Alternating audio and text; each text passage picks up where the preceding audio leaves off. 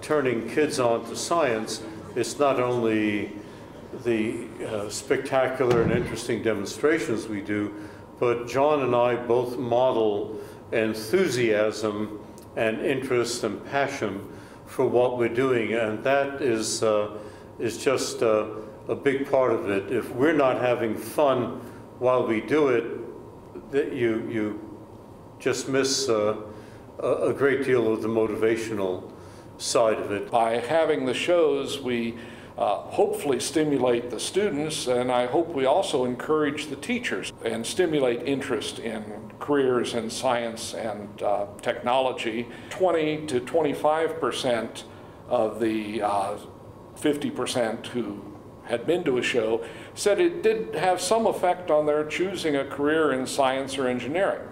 And another 10 or 15% indicated it was a factor in their choosing to come to Wright State. If you aren't overtly passionate and enthusiastic about what you're doing and about the wonders of science and excited about it, your students, you're just going to fall over. But if it's, look at this, I mean, wow, look at that, that's the central thing for all teachers. But we have an advantage as scientists that we've got things, demonstrations that we can do. But it's all in the passion.